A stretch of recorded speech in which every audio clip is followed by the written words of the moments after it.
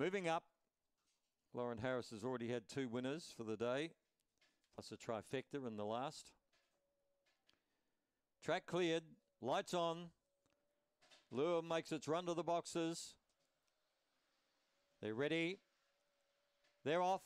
Hot Sambuca best out is going to lead by a length or so. Daniels Wiley working into second and gets the rails run. Corborn Boomer is up there in the early stages, and they're followed by Power Burner.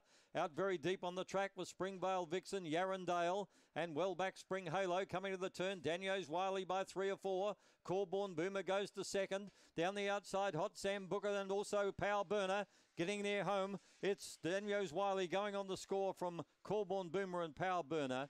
Hot Sambuca, they're followed by Yarrendale.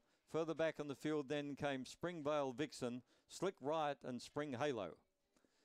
25-3, Slick Run. Well, didn't have any need to go for the whip in the end. It was hands and heels. Daniels Wiley was led out, but very quickly got to the front. And there's one running away. 8:14 early, 16:47's a good mid-race split. And 25:30 is a top run. The winner, Daniels Wiley, a brindle dog by Fernando Bale from Daniels Tara, is raced by Kelly Watson and trained by Lauren Harris. April of 18, the whelping date. That's win 17 from 37 starts. Second to 3, Corborn Boomer. Third 2, Power Burner. And I thought Hot Sambuca might be 4th, but we'll wait for the judge. Yarrendale was getting home late along the rail. So we've got 6, 3, 2 in the frame after the running of race 8. And it won't be long before we get a 4th.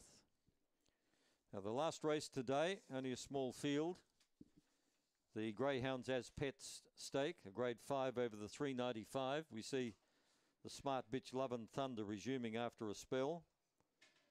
Tippers down from the south, up from the southeast, been racing in great form. Forced to Excel, is very consistent since coming to South Australia. Jervoy's Boy's been going well, and Minnie Mac has drawn where she likes to be.